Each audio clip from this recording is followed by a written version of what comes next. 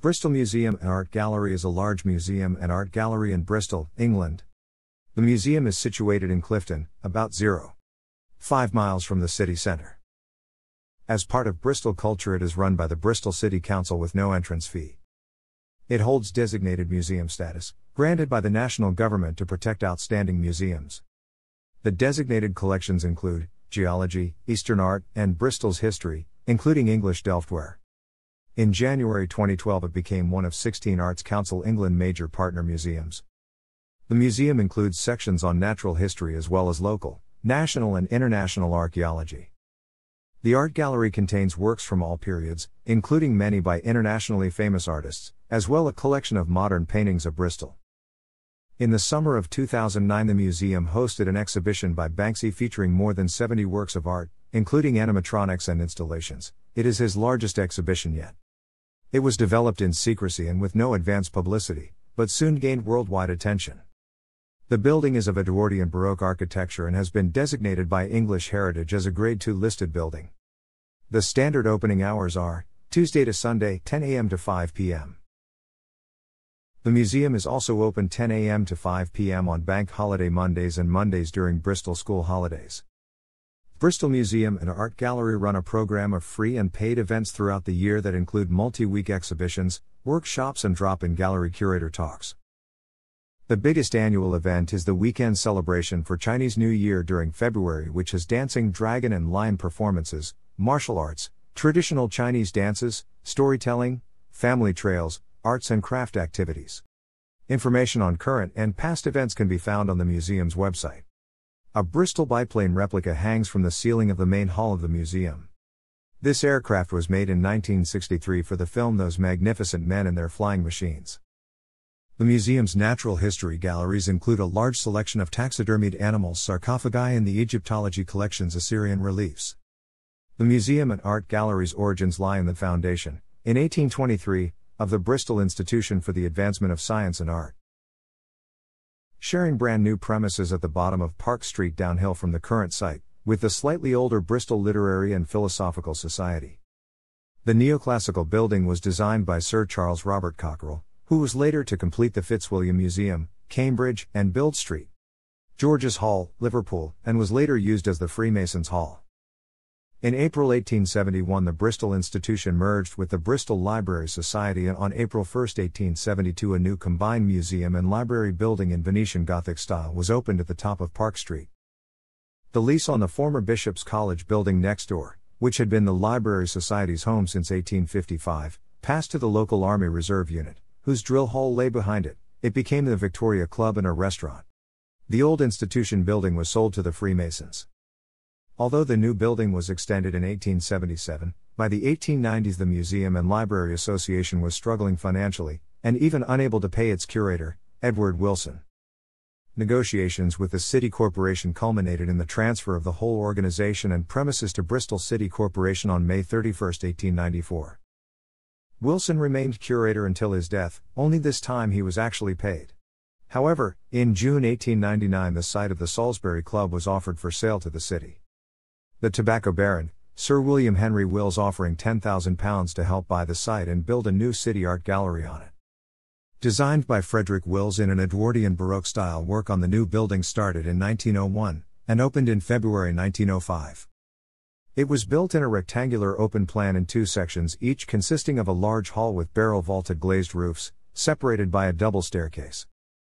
It incorporated a museum of antiquities, as it had been decided during the planning stage that Assyrian, Egyptian, Greek and Roman antiquities should be grouped with art in the new structure, rather than remaining with the natural history collections that remained in the old building. Stone tools continued to reside with the geology collections within natural history. Yet more space became available to museum displays when Bristol Central Library moved down the hill to College Green in 1906. The vacant rooms were reconstructed as invertebrate and biology galleries.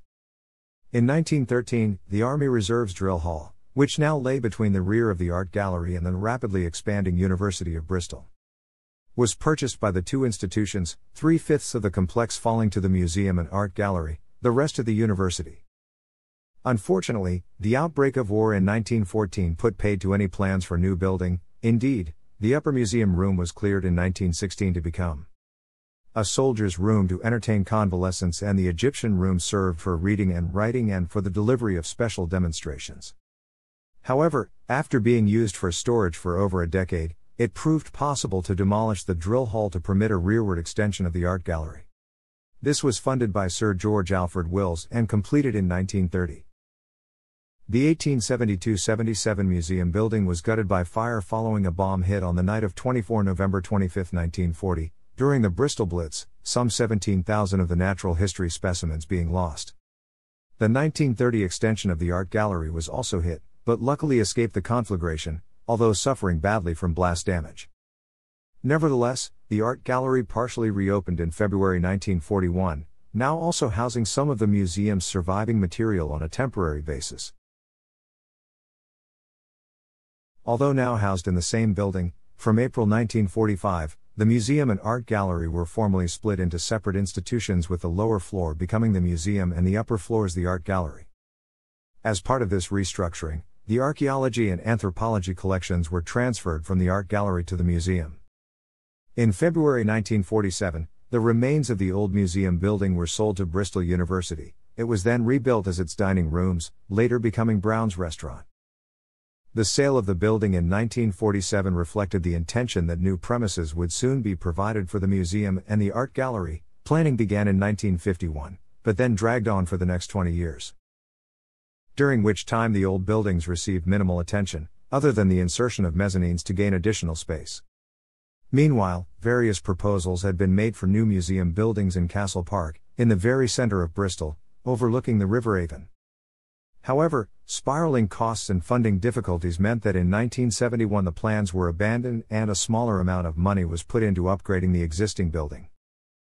Wholesale refurbishment was required, including rewiring, rearranging offices, creating laboratories, and dividing up and furnishing the basement to provide proper storage for the reserve collections. In the summer of 2009 the museum hosted an exhibition by Banksy, called Banksy vs. Bristol Museum, featuring more than 70 works of art, including animatronics and installations. It is his largest exhibition yet. It was developed in secrecy and with no advance publicity. Interior of Bristol Art Gallery. The large picture Noah's Ark was painted in c. 1710 by the Dutch artist Jan Griffier.